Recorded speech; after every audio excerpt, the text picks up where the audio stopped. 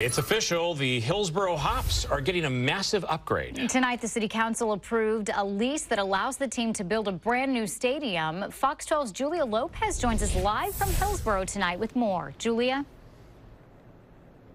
Yes, it's a big night for the Hops. This was the final step before the Hillsboro ballpark behind me, formerly Ron Tonkin Field, gets a new 7,000-seat stadium built to be a destination for decades to come.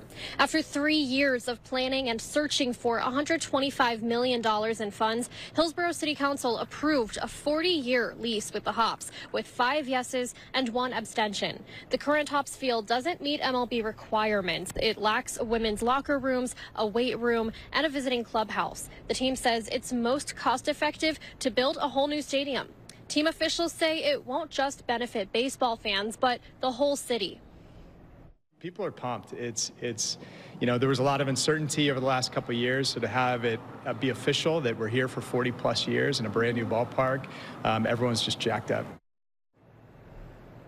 They plan to host concerts, festivals, and other events to make the most of its 7,000 seats. Construction starts this month, so it'll be ready to go by the 2026 season.